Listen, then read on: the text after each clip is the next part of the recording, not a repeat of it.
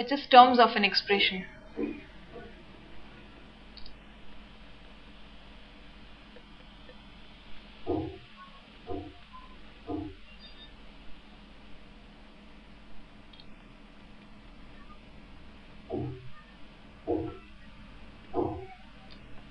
Now, to make you understand this, let me take one simple example.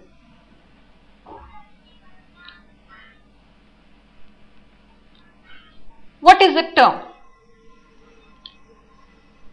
Term is separate entities when combined together they form an expression. So here if you can see that this 4x square which can be separately made by 4 multiplying with x multiplying with x again, and this minus 3xy which can be separately formed by doing a product of xy and then again multiplying with minus 3. So these separate entities are known as term. So what is the terms? Terms of an expression are separate entities. When combined, they form an expression. So here in the example 4x square minus 3xy, 4x square is one term and minus 3xy is another term. When they combine with an addition rule, they form an expression.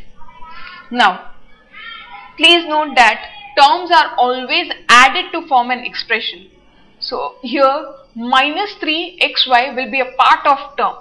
So when 4x square is added to minus 3xy, we get an expression as 4x square minus 3xy. So please note that there is always an addition rule or addition operation when we combine terms with each other to form an expression. Now, there is one more thing. Then what is factors? Factors is the term, how the term is formed, or factor is the variable and constants to form a term. Let's say in the example 4x squared term, the factors are 4, x and x. They combine together to form the term 4x square. So here 4x and x become the factors for 4x square. To make it more clear, let us take one example.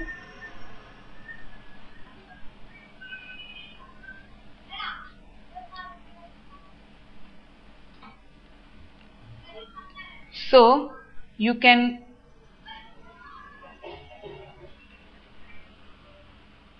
first tell me what are the terms.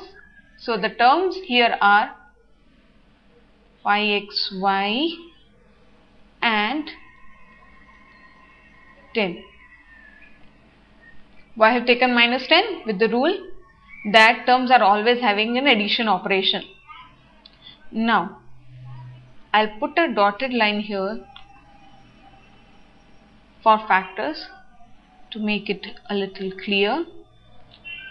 To form this term with the help of constants and variables, I need this x, y, which are two variables, and this phi, a constant, to form this variable phi xy. So here phi x and y becomes the factors of this term. So this I hope is clear to you. Let me explain, take one more example and explain to you.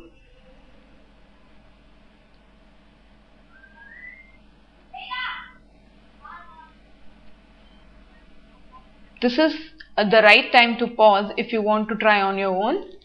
So here the terms are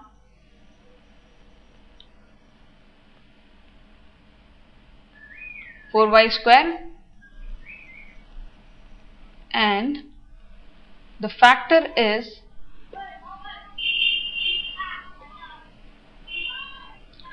(4y and y). So 4 is the numeric or a constant and y is a variable. I hope this is clear to you. Now, There is one more terminology to be understood here.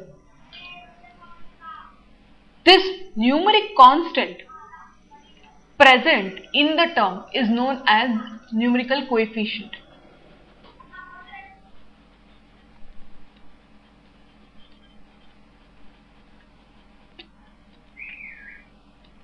So whenever there is a numeric constant present, let us take the previous example.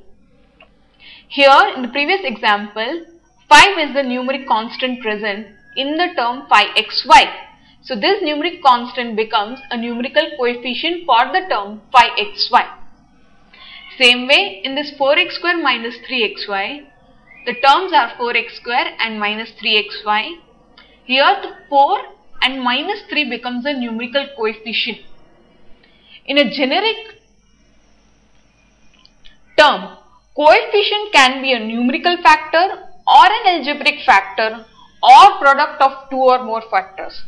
So this we talked about a numerical coefficient, but in a generic term, what is coefficient? Coefficient can be a numerical coefficient, it can be a algebraic factor,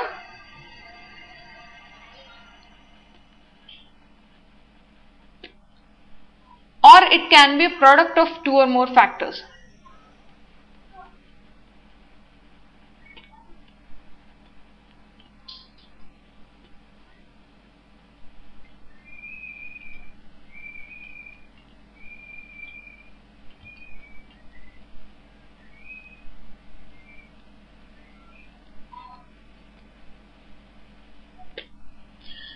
So give an example for this. Let us take in term 10xy square.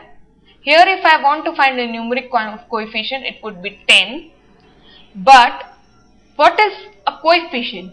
I can say 10 is a coefficient for xy square. Same way I can say x is a coefficient for 10y square. I can say y square is a coefficient for 10x. So I hope I have given you a clear example how coefficients are defined. Let me take one more example to help you understand the coefficient.